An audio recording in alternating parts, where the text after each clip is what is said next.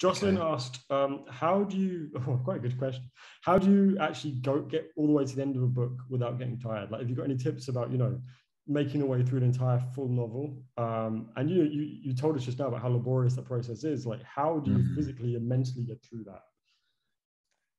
Um, well, I don't know. I mean, I think you just have to have the determination to do it and say to yourself, I'm going to get to the end of this book and do it. And I mean, for me, I've done it so many times now that it's quite hard for me to even remember what it was like Yeah. to not finish something. It's just something that I always do.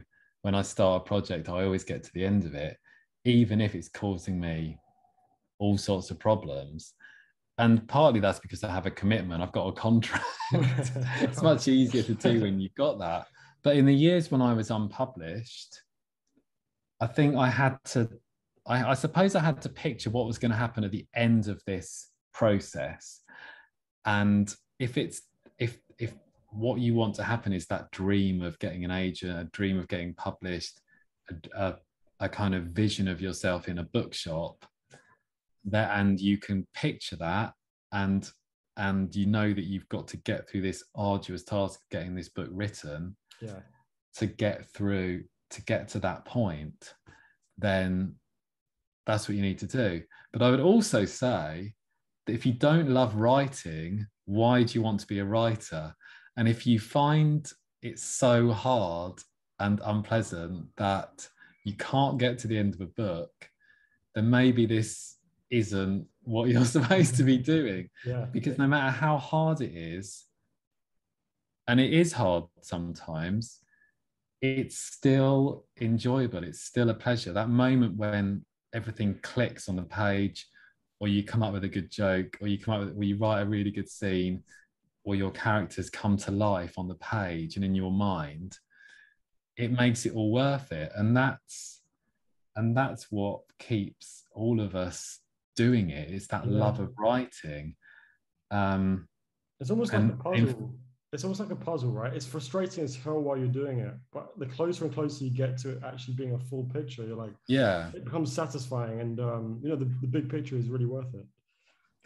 yeah, but I think that also on a day-to-day basis, even though some days are really hard and can be a bit of a Yeah, slog, um, being a writer is such a difficult thing to do. There's so many disappointments and so many things can go wrong, and there's so much kind of all the stuff that kind of goes around writing, like trying to get an agent, trying to get published, trying to sell books, trying to get publicity, anybody caring, all the hours that you throw in, that you are sitting there giving yourself a bad back, yeah, hunched over your keyboard.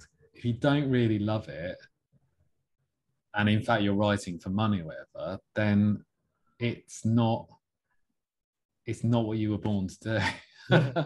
I mean, it makes total sense. It makes total sense. It's that Mm. sometimes hard to hear that, right? With big dreams of becoming a best-selling author. But yeah, if you don't enjoy that process, yeah. Yeah, and I can tell you that very, very, very few writers write that one book and have, unless they're a celebrity already, Yeah. have have that success, have that bestselledom. It's like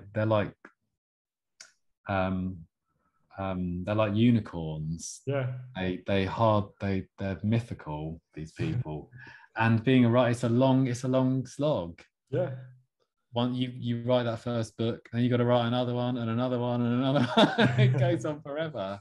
Yeah. So unless you're Harper Lee and you can get away with writing one book in your lifetime, then You must or you've Donna got to enjoy the Tartt writes one process. every 10 years. You've got to keep going.